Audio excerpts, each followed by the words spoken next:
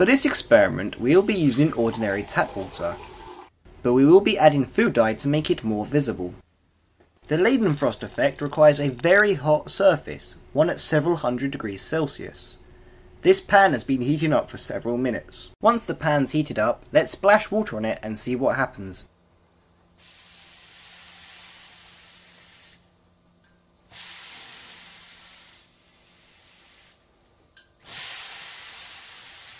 Notice how much the little droplets bounce around, and how they tend to group up.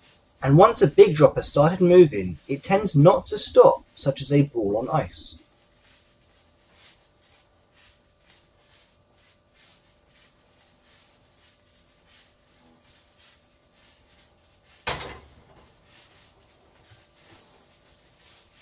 However, if we add too much water, all this stops and it just evaporates away.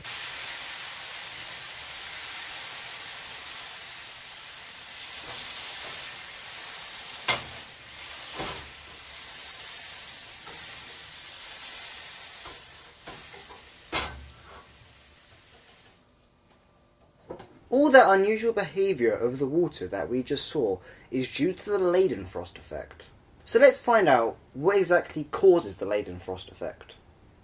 Like we did in our experiment, we will start by dropping water onto a hot surface. If the surface is near the boiling point of water, the water will just bubble and evaporate away. This also happens if you add too much water, as the excess water will draw the heat and cool the surface down. However, if the surface is at a large temperature, known as the Leidenfrost point, the Leidenfrost effect comes into play. When the surface is this hot, a thin layer of steam builds up immediately below the droplet, meaning it never touches the pan, and the steam insulates the droplet, keeping it from getting hot enough to boil. This cushion of air is very similar to a hovercraft, and means there's very little friction, so when the droplet starts to move around the pot, it doesn't stop moving for quite a while. This means the droplets can easily build up speed and start to bounce around the pot, as seen in the experiment. If you enjoyed this video, don't forget to like and subscribe for more, and follow me on Tumblr and Twitter for news and behind the scenes information.